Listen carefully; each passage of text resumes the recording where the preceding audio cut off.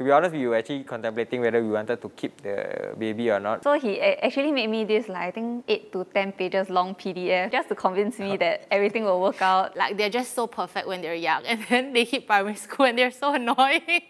I think with the 5th one, it will just be like kind of overkill.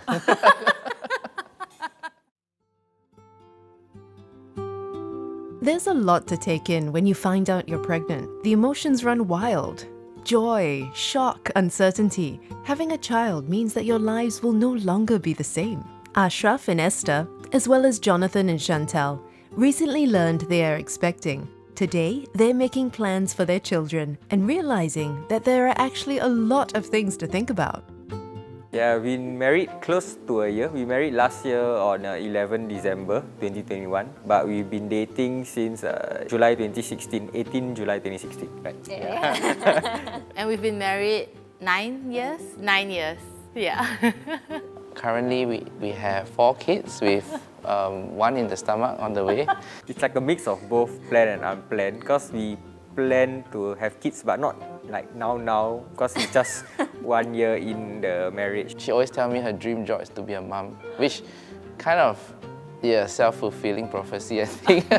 so we didn't actually plan for kids, ironically, but I knew from the start she was a kid person. Hearing from friends, or even we went for courses saying that the kid in the first few months, we actually wake up a lot of time, every 3 hours need to feed. So of course, honestly, I don't think I am ready lah, but at the end of the day, I tell myself, say that at the end of the day, I just try to perform my best.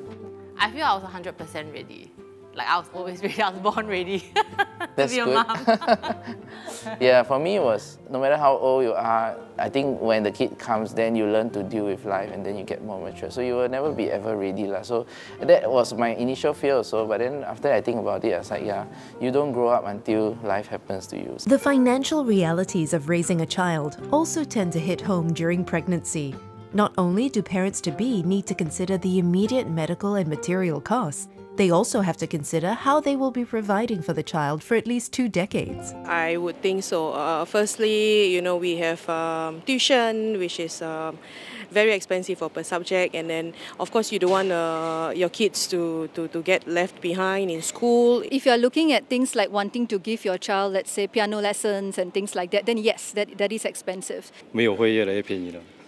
Because as the age goes up, they will actually need more enrichment class. Expensive in Singapore, because like everything for me, the milk, the diaper is very expensive. I guess my main concern would be finances, because actually I would say, because I just entered the workforce like 3 years ago, I thought that maybe our finance should be in a more stable stage before we actually have a kid. Yeah, so and then after that it came like all the other secondary concerns, like who's gonna take care of the baby, because we are both working. He managed to convince me that we can actually do it together. It's not like a one-man show. But to be honest, it's not that expensive at the start. So I think it kind of got really expensive with the kids growing up and then wanting to give them the best experience. All the classes, the tuitions, the sports that you want to do, those are really expensive. Being a parent often involves making personal sacrifices. First-time parents, Ashraf and Esther, have become more aware of this going into this pregnancy.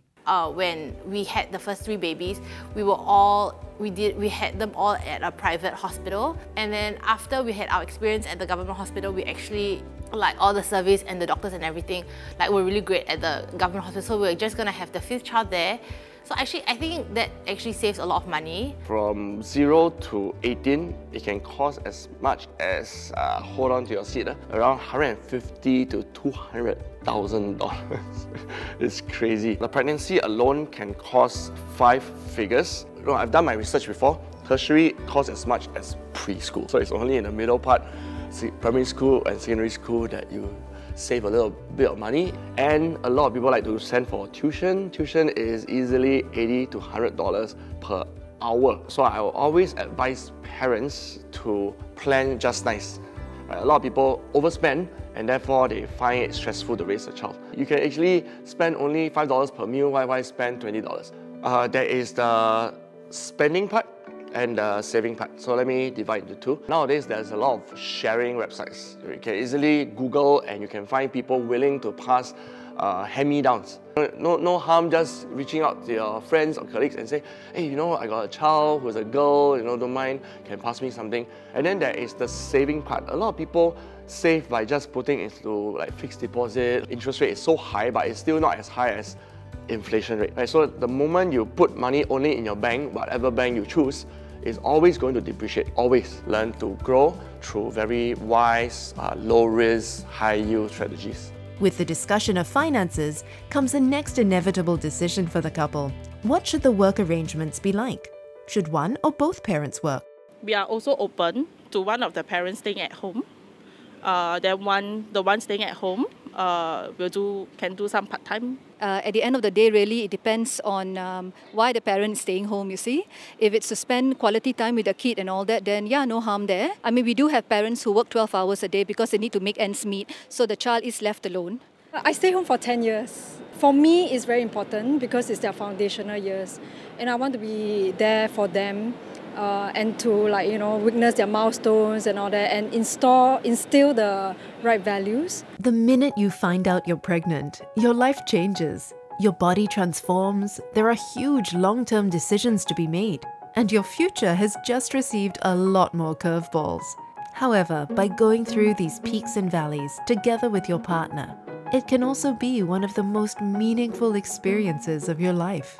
Even with all the resources that I read and all the anecdotes that people tell me, I think that there is no way that one can really be prepared for like motherhood in general. For one thing, it's that everyone's experience is so different, like from the delivery all the way to your baby. So might as well just go in with like a clean slate, zero expectations, and then just take it each day as it comes.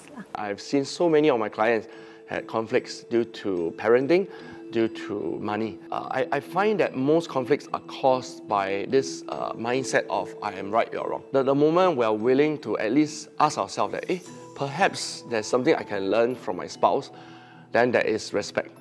Also, that is the foundation of everything. So I suggest that at least if you say, can I learn something about the mindset of my spouse, you at least ask questions like, okay, can you share with me the rationale of putting our child through this preschool? Just listen intently and see whether there can be a third perspective that we can explore. Any advice I would give like parents or new parents to be, I would really just say try to enjoy the first few months. If you can just try and step back and just soak in the newborn babiness, it's really so fast, and then before you know it, your baby's 3 months, and then they're 4 months, and then they start rolling, they start babbling, and then you'll never get that newborn period back. No, the advice is don't be scared. Actually, the joy the kids bring you and the motivation they bring you is very hard to explain. As I can't explain myself that I think nobody should be scared of, because everybody's like, oh, I'm scared to have kids. Probably the surface looks difficult, but it brings you a lot of intangible stuff.